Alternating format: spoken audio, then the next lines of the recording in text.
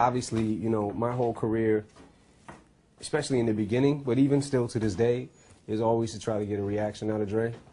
And this track was, I was trying to get the reaction I wanted was to spark him even more than he's been sparked lately. You know what I'm saying? Kind of even push it further and just get him to finish the album. That's what it did. It's like, yo, come on, let's go.